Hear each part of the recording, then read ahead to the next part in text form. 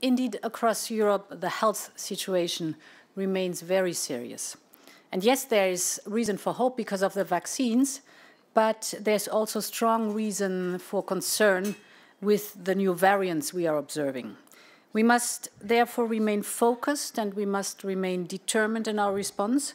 We must ensure delivery of vaccines from the companies, and we must ensure the quick and efficient use of the available vaccines.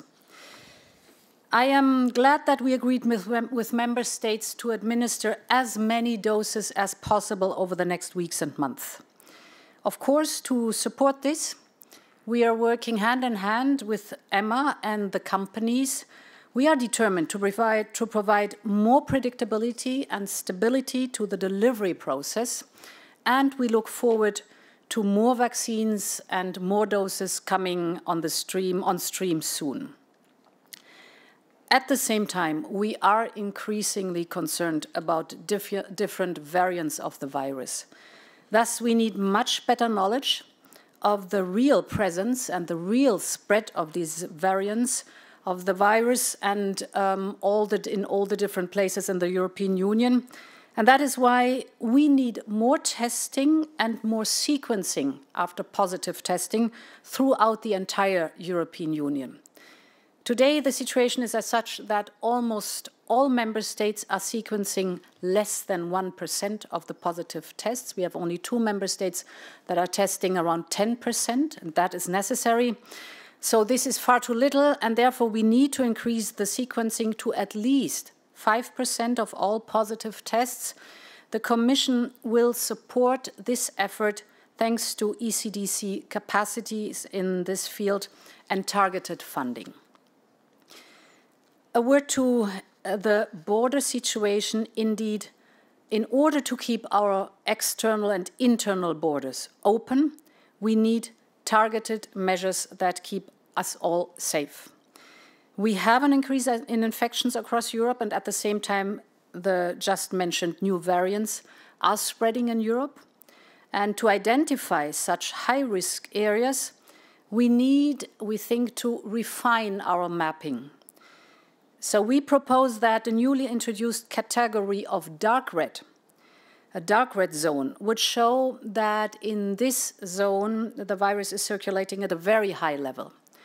Persons traveling from dark red areas could be required to do a test before departure, as well as to undergo quarantine after arrival. This is within the European Union.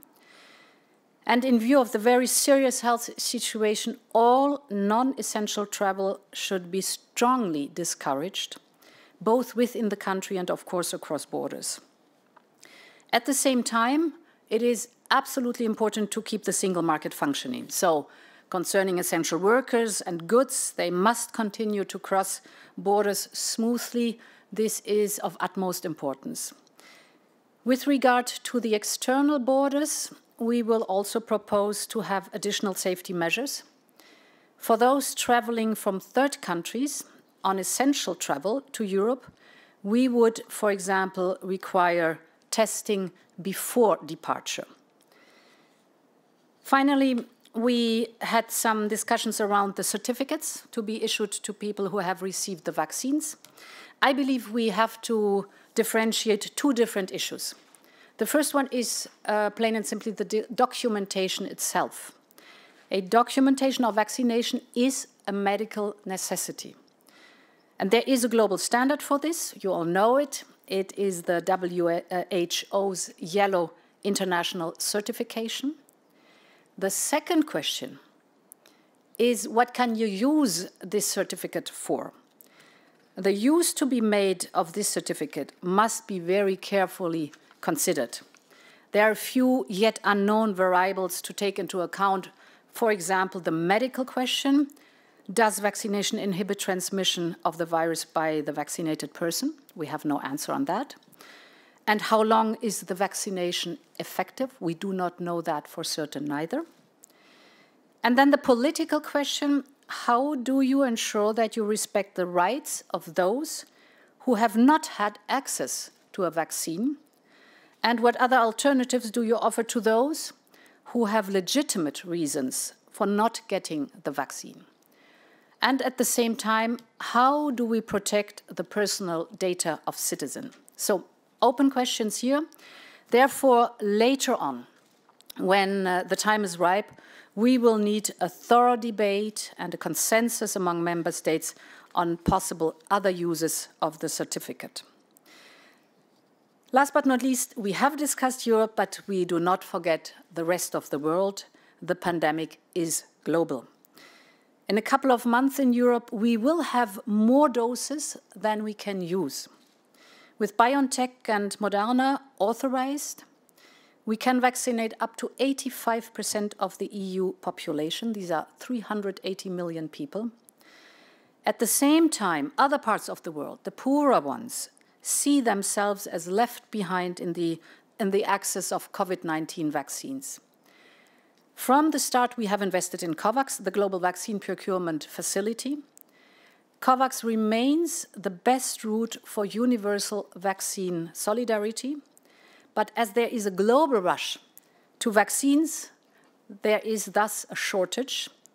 I have suggested an EU mechanism to share access to some of our vaccines until COVAX is able to deliver poor countries with large quantities of vaccines. Vaccines that we agree to share as part of Team Europe could be channeled through COVAX. We can and we should do this without disrupting ongoing national vaccination plans and in coordination with the companies. This is also a question of self-interest. The longer and the more the virus circulates in the world, the more risk of mutations and the more risks to our own health we have. Therefore, it is also in our self-interest to share early enough vaccines with other regions of the world.